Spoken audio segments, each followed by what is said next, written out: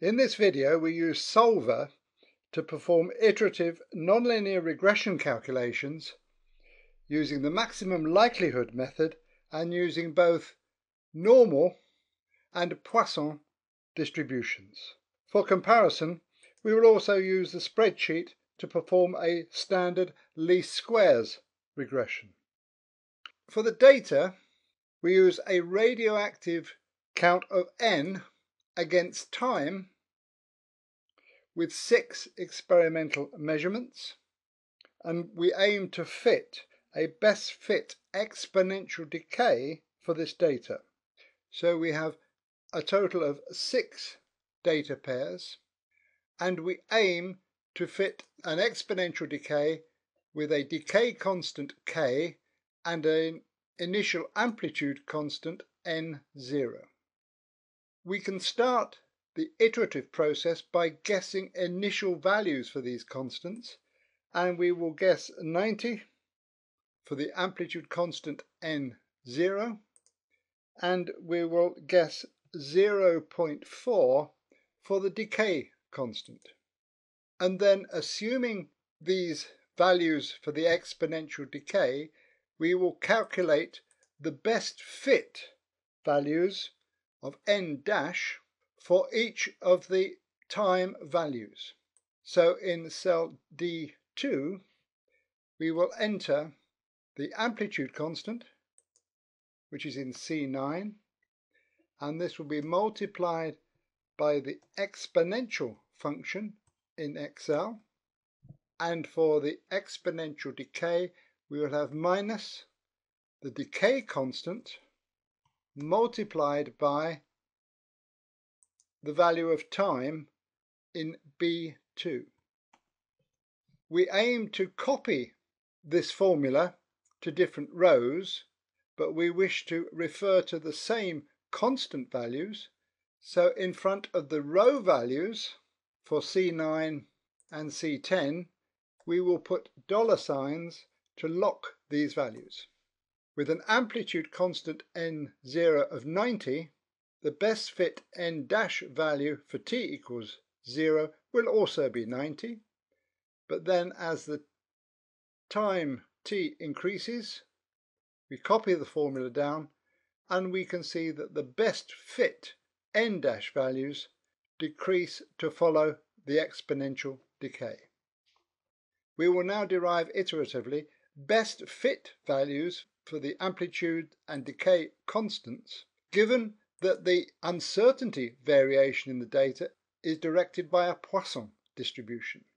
And for the first data value, we will calculate the probability that an experimental value of 97 is observed, given that the best fit value is 90. And this will be given by the Poisson distribution, with the observed value in C2.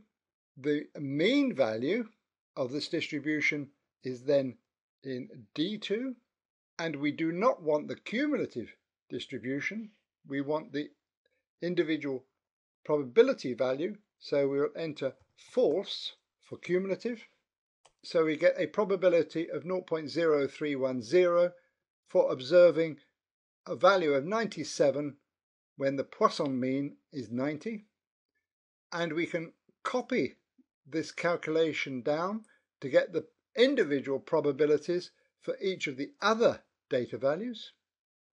We then wish to get an overall probability by multiplying all of these together, which requires the product function in Excel for all of these probabilities, giving a combined probability of 9.8 times 10 to the minus 9.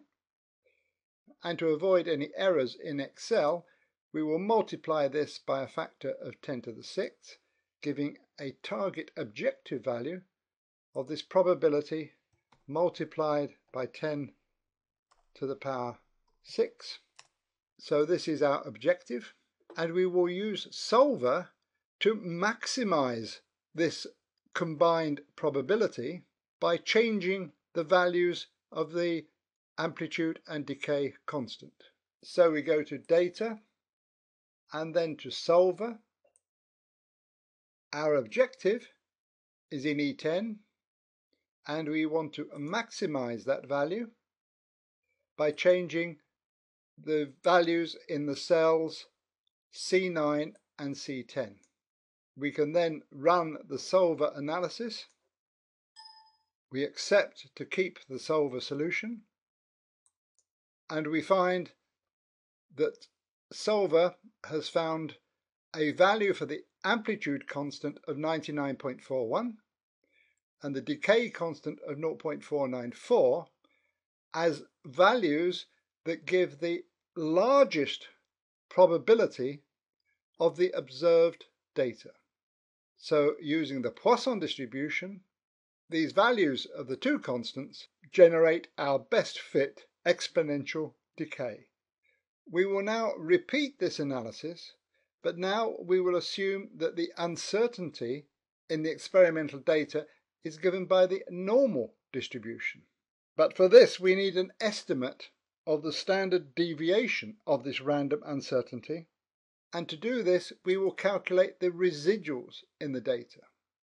So taking the first data value, the residual is the difference between the experimental value and the best fit value, and we need to get the squares of these residuals. So this will be the value of G2 squared, which is up arrow 2. We can calculate these squared residual values for all of the data by highlighting these calculations and just copying them down. We now need to get the sum of all of the residuals using the simple sum function.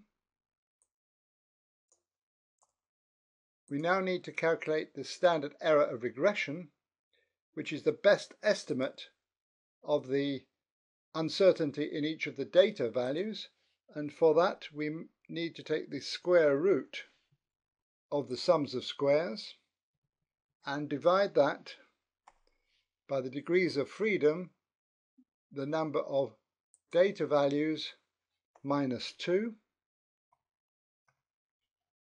So we can use this as the standard deviation uncertainty in our normal calculation. So to calculate the probability of observing a value of 97 for the normal distribution, we will enter the normal distribution, the observed value which is in C2,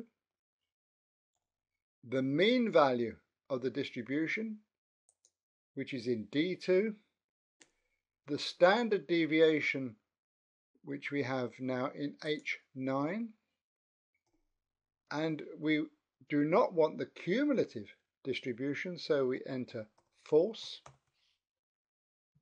We will put a $sign in front of the row for the standard error of regression, so that stays locked to this value. So this gives a normal probability.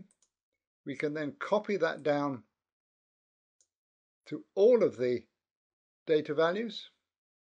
We can then calculate the combined probability by using the product function again. And again we'll multiply by 10 to the 6th to develop a reasonably sized value. And we can now use solver again to maximize this value by changing values of the amplitude and decay constant for the exponential decay. So we go to data, solver. We are now looking at the data in F10, again to be maximized by changing the same cells. We run the analysis, okay, and now we get slightly different values.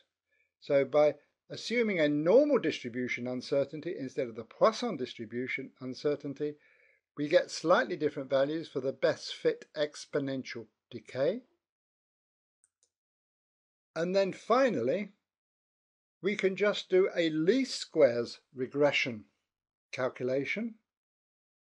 And to do this, we need to minimize the value of the total sums of squares.